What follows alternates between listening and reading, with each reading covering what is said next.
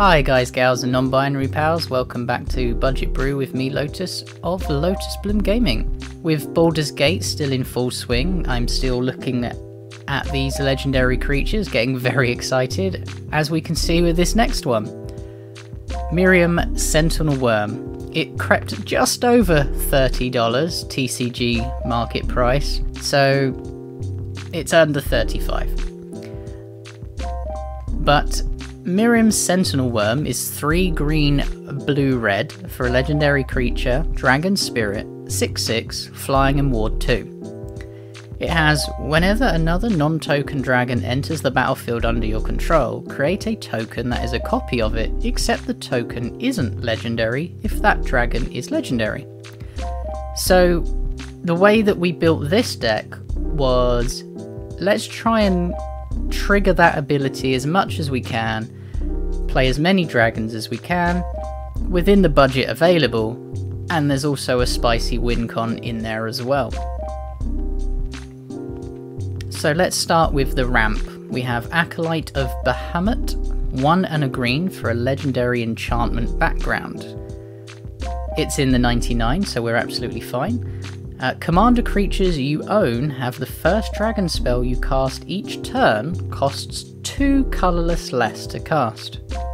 We then have the full cycle of the Orb of Dragonkind with the Carnelian, which is 2 and a red for an artifact with tap, add red.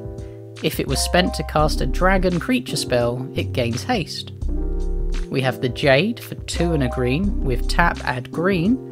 When you spend this mana to cast a dragon creature spell, it enters the battlefield with an additional +1 counter on it, and it gains hexproof until your next turn. And Lapis, 2 and a blue, tap 4 blue, and when you spend this mana to cast a dragon creature spell, scry 2. Dragon Lord's Servant, 1 and a red for a 1/3 goblin shaman. Dragon spells you cast cost 1 colourless less to cast. Dragon Speaker Shaman, 1 red for a 2/2 human barbarian shaman. Dragon spells you cast cost 2 colourless less to cast. And you happen on a glade, 2 and a green for an instant. We get to choose one. We journey on, search your library for up to 2 basic land cards, reveal them, put them in our hand and shuffle. Or make camp, return target permanent card from your graveyard to your hand. We have Circuitous Route, 3 and a green for a sorcery. Search your library for up to 2 basic land cards and or gate cards, put them onto the battlefield tapped, then shuffle your library. Explore the Underdark is 4 and a green for a sorcery. Search your library for 2 basic land cards and or gate cards, put them onto the battlefield tapped, then shuffle and gain the initiative. And Navigation Orb, 3 mana for an artifact that has 2 and tap, sacrifice it, search your library for up to 2 basic land cards and or gate cards, reveal those cards, put 1 on the battlefield tapped and the other in your hand and shuffle. Now we go on to the card draw aspect. Bag of Tricks is 1 and a green for an artifact. It's not quite card draw, but it gets us a card from our deck.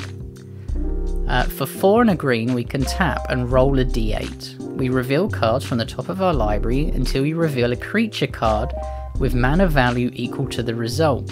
Put that card onto the battlefield and the rest on the bottom of your library in a random order. This, if it was a dragon that came in and our commander is out, will still get the copy. Colossal Majesty, 2 and a green for an enchantment. At the beginning of your upkeep, if you control a creature with power 4 or greater, we draw a card. Our commander triggers that, let alone all the dragons. Draconic Law is 5 and a blue for an instant, and it costs 2 less if you control a dragon. So for 3 and a blue, draw 3 cards. And Dragon's Hoard, 3 mana artifact. Whenever a dragon enters the battlefield under your control, put a gold counter on it. Tap, remove a gold counter from this to draw a card, or tap to add 1 mana of any colour. We have Garruk's Uprising, 2 and a green for an enchantment. When it enters the battlefield, if you control a creature with power 4 or greater, draw a card. Creatures you control have trample, and whenever a creature with power 4 or greater enters the battlefield under your control, draw a card. Again, notice it doesn't say non-token.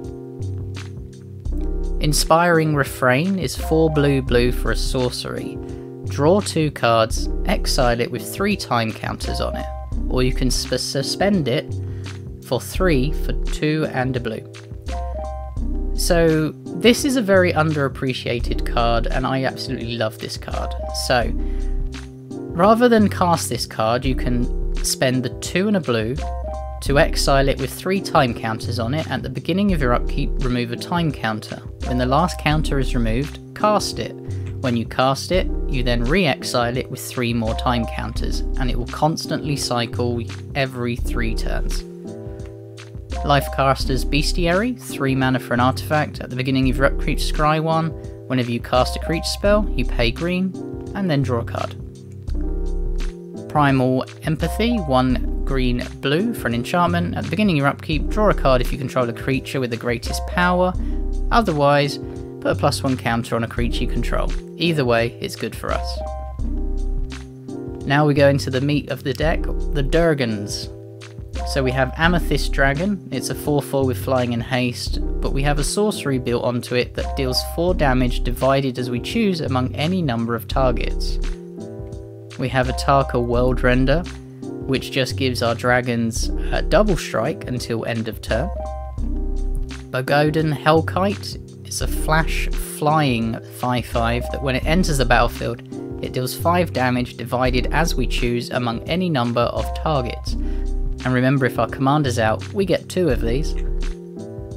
Draconic Muralists, 3 and a green for a 4/3. When it dies, you may search your library for a dragon card, reveal it, put it in your hand and shuffle. We have Dragonborn Champion, a 5/3 with trample. Whenever a source you control deals 5 or more damage to a player, draw a card. Drakuseth, Maw of Flames. When the Maw of Flames attacks, it deals 4 damage to any target, and 3 damage to each of up to 2 other targets. Dread Linorm. It's a 7/6 that can't be blocked by creatures with power 3 or less, but it has an instant built into it that you can put 2 +1/+1 counters on target creature and untap it, and give it hexproof for a little bit of protection. Emerald Dragon is a 4/4 flying trample, but with an instant counter target activated or triggered ability from a non-creature source. Ganax Astral Hunter is another one of the new ones. It's a 3/4 flying dragon that whenever this or another dragon enters the battlefield under your control, create a treasure token. Harbinger of the Hunt.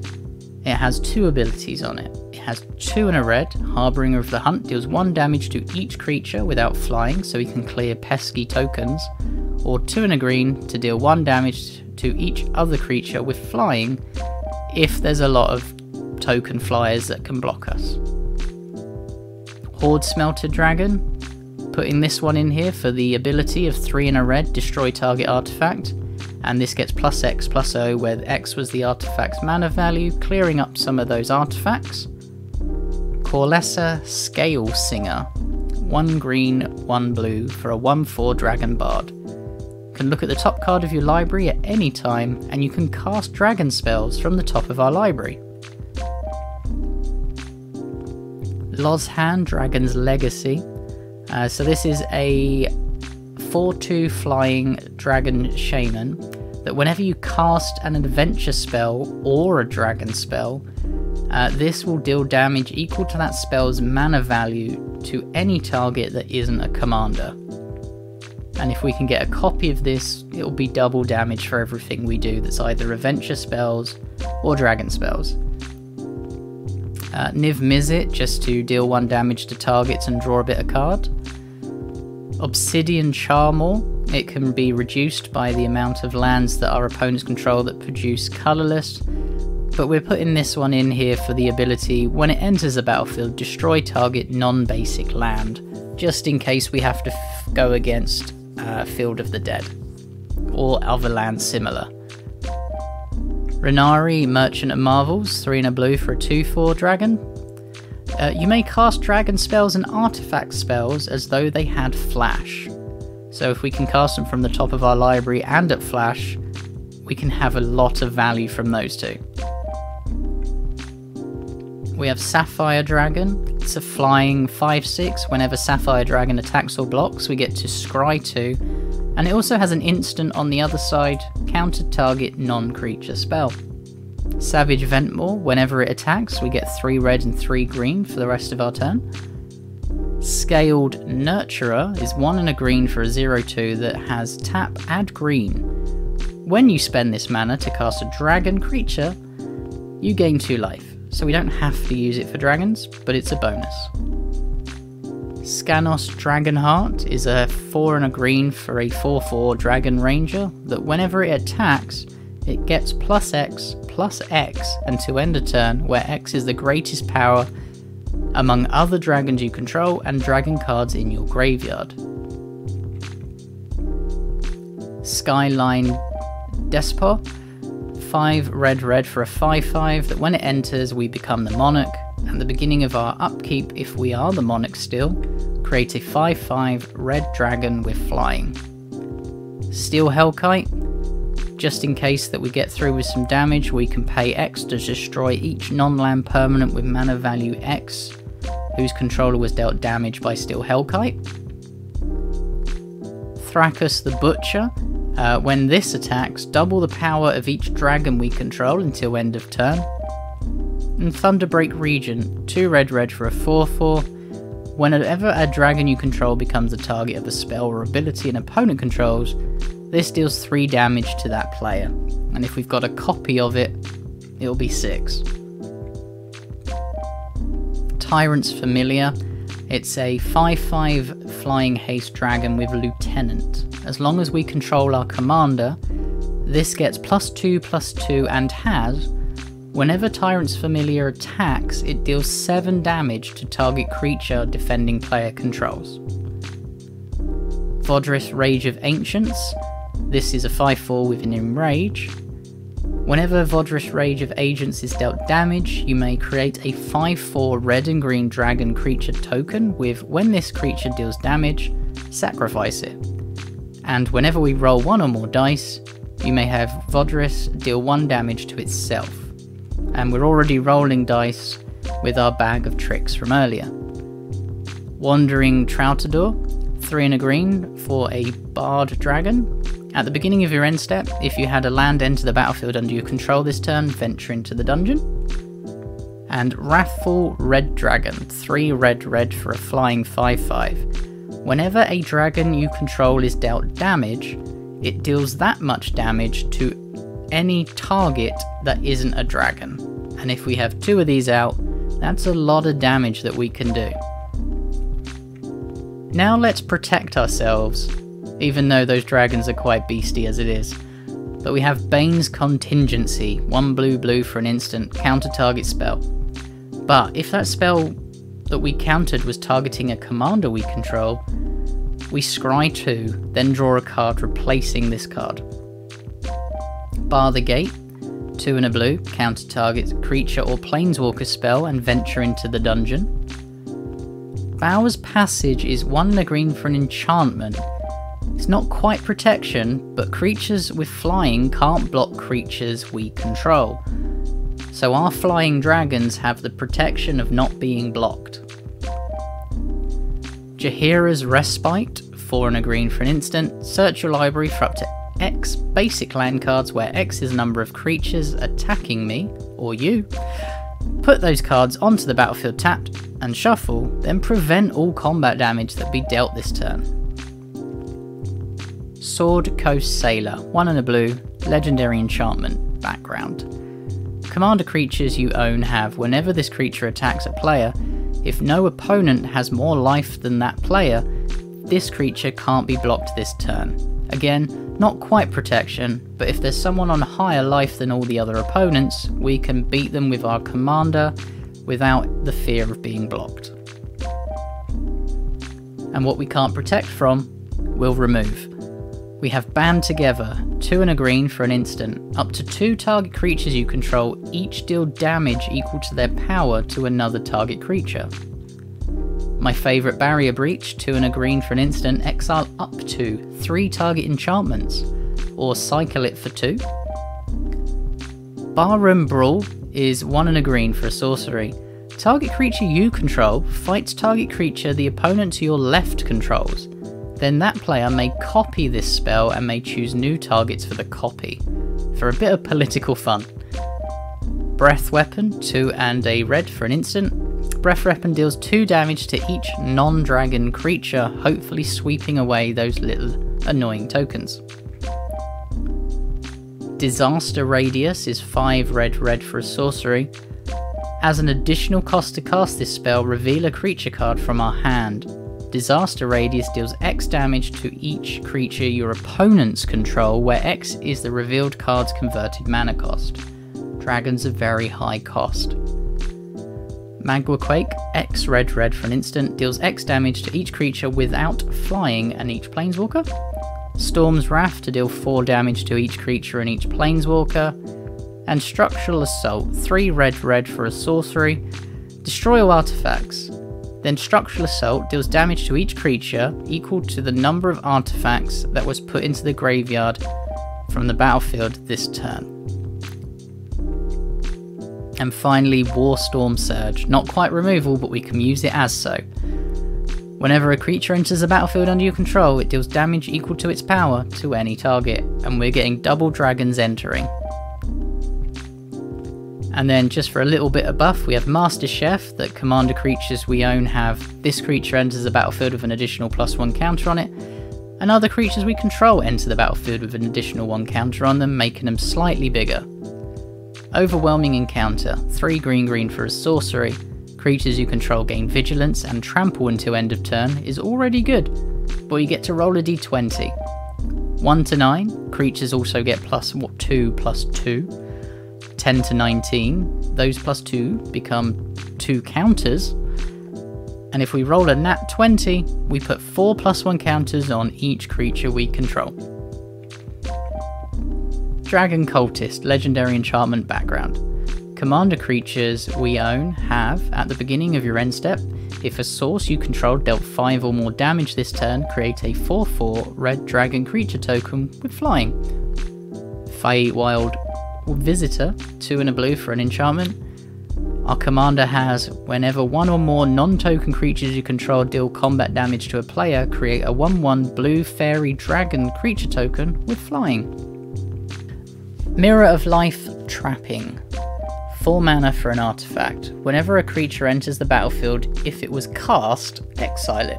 Then return all other permanent cards exiled with the Mirror of Life Trapping to the battlefield under their owner's control. So, although it doesn't create tokens itself, it helps us. We cast a dragon, it enters the battlefield. We make a token because it entered the battlefield. It then, because it's not a replacement effect, it's a trigger, the original dragon goes under the mirror. We cast another dragon. The dragon enters, makes a token, goes under the mirror. This first dragon comes back out, making another dragon. So we're making twice as many dragons. And then for the mana base, we get to the spiciness of the second win con other than beating face. We have Gruul Guildgate, Izzet Guildgate, Simic Guildgate, and Gateway Plaza. We have Cliff Gate, which is red and another colour, Mana Gate, which is green and another colour, Sea Gate, which is blue and another colour, and Heap Gate, which can filter, tap for colourless, or pay 1 and tap and another gate to make a treasure token. We have Boulder's Gate, which can tap for a colourless or 2 and tap, and we add X mana of any one colour where X is the number of gates we control. We have Basilisk Gate, which is 2 and tap. Target creature gets +X/+X until end of turn, where X is a number of gates we control. Gond Gate makes our gates come in untapped. And then we have Commander Tower. And to finalise, we have Maze's End.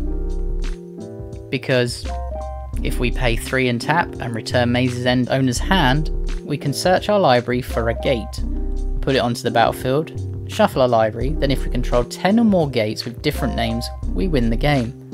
Our deck has 11 gates, so we are more than capable to do this.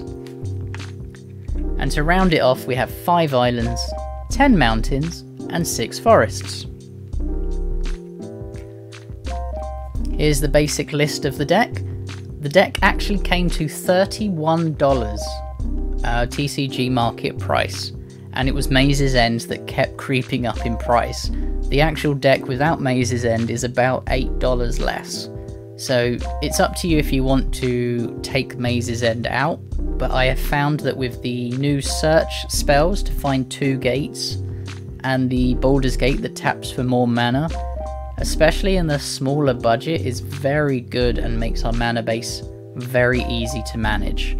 So what we want to do in the early game is try and get as much gatage out as possible, build our mana up, cast our commander, and then start casting our dragons and making the copies of them. And then just attack continuously, causing a threat, while our gates slowly amount in the background until it's too late and they can't deal with either the dragons or our alternate win con Maze's End. So what do you think of the deck? I've played it a few times and I've loved playing every moment of it. I went up against a Dragon deck and I wouldn't say I won because the game finished as the shop had to shut, but I was holding my own. But now it's down to you. What would you change? What would you add? If you weren't building it to a budget, what would you put in instead? So leave your comments below for me to read. I do read them all and I do respond where I can. And please share, like and subscribe. I'm so close to my end of year target of 250 subscribers.